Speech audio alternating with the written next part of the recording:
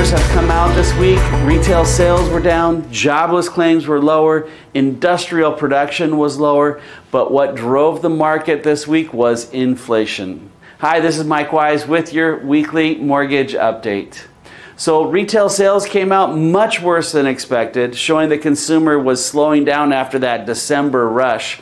And year over year, the retail sales, they were only up 2.5%, which is the slowest pace since 2019. The jobless claims, they fell 8,000 to 212,000, showing the job market still resilient. But the continuing claims, those that have already been laid off, those rose 30,000 to 1.895 million. In addition to all of this, the industrial production numbers were much lower than expected, showing weakness in the manufacturing front. But inflation was the big market mover this week. On Tuesday, the Consumer Price Index showed that overall inflation rose 0.3% for the month, which was a tenth hotter than the estimates. And year over year, inflation decreased from 3.4% to 3.1%, but the market, they were expecting it to be at 3% or even 2.9%. So after this, mortgage rates climbed.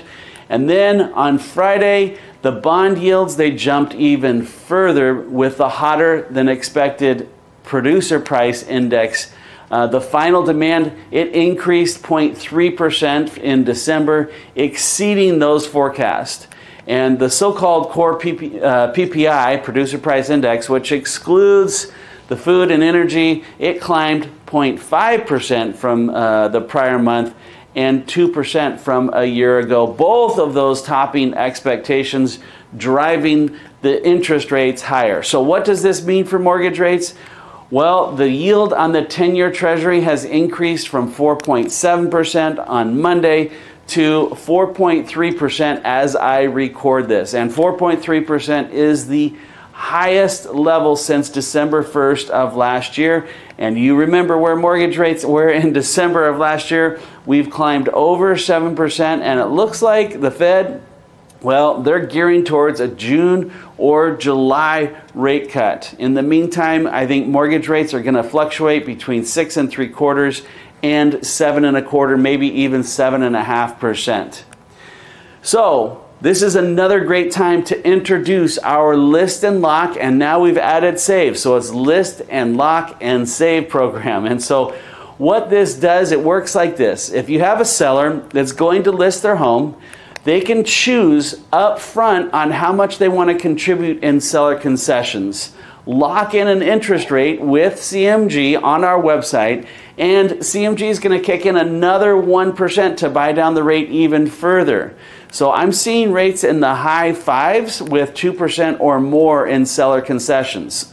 So that seller, they lock in that interest rate, they market that on their property, on their listing, and if the buyer uses us, then we can give them that low interest rate with that bought down rate.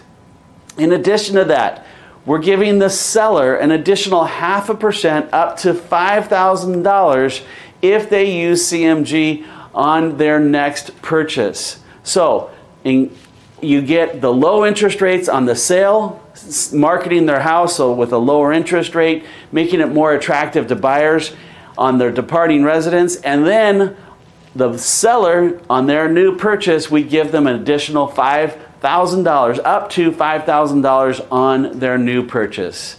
This is Mike Wise. I will be around this weekend. Give me a call if you have any questions. Have a great one.